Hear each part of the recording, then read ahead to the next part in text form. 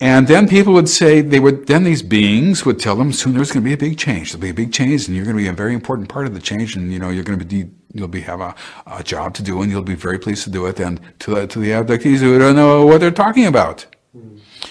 But this will happen soon. Everything's going to happen soon. It's going to be happening soon. Now that's the change. We're going to have a change. The change is coming soon. Well, when you hear things for the first time, you always put it on the back burner waiting for validation from other people who are unaware of the testimony. Sure. Well, so the first few times I heard this, you just blow it off. You just think, well, I'll wait. If I never hear it again, there is no change, But I began to hear it over and over again from a wide variety of people. Something was happening in the future. Some change was going to happen. They had some role in the future. This was going to happen. They began to convince me, because the first time I heard it, it came out of the blue. And the second time I heard it, it came out of the blue. I mean, it sounded like I was leading him to it. I didn't even believe it had happened in the first place.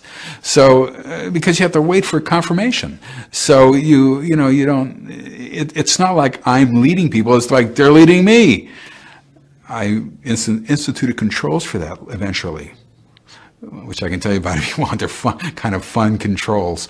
But just to show you how that doesn't work the way people think it works.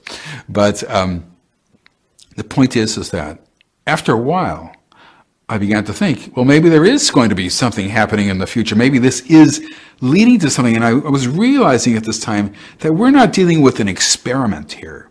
That this is not a situation where people are just being put on a table and are looked at and say, what's this, what's that? And you pull off somebody's arm and look inside their body and see what's in there, It's not like that.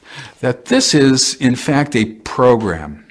And as a program, it has a beginning, a middle, and an end, and it is goal-directed. They are doing this for a reason, and this is a global phenomenon. And the amount of time and energy and material and personnel that are involved in this program is fantastic.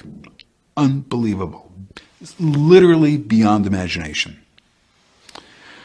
And I'm getting letters from around the world, people having these experiences, so as is Bud Hopkins and all other abduction researchers who are known. Then people began to be much more specific about what they would be doing in the future. And a lot of what they were doing is crowd control. Standing on a sidewalk saying, move along, it'll be okay, don't worry, everything is all right, just keep moving, move in this direction, move that way. And I had a whole bunch of people telling me that this is what they're going to be doing. And I'm talking to a person who has a PhD in English, telling me, well, that's what she's going to be doing. She's going to be standing on a corner directing people. And I'm talking to a person who is a junior high school, middle school dropout, telling me the same exact story. Well, they'll be standing directing people. They don't know particularly why, but they have to. This is what they know that they'll be doing. Plus a whole variety of other things. Those are just an example.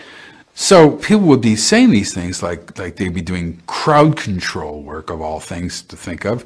And I'm thinking to myself, well, why don't they envision themselves in the future as being an ambassador? Or something that's, that would be obviously some psychological thing that they would do, which would enhance their role in this new change or whatever. But in fact, they'd be doing mundane things and helping with abductions and helping and doing this and doing that and all sorts of other things.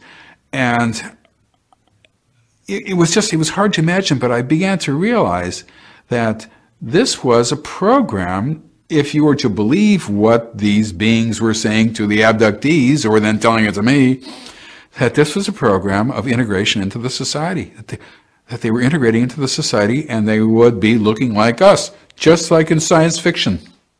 Just exactly what I don't want to hear. It goes all the way back to if you ever think this is science fiction, or if you ever think that this is just a matter of popular culture, people are picking it up, well, this is it. But this is where the evidence led, and that is got to be emphasized. It didn't lead in 1,000 different directions, as it should have if it were psychological. It didn't lead back to the importance of the individual, as it would have in psychological cases. It didn't lead into all sorts of crazy areas. all the stories, all of them that I heard, led to one direction, and that this was, in fact, an integration program. People were filling in pieces of the puzzle, and it was leading in one direction, a direction I did not like and did not want to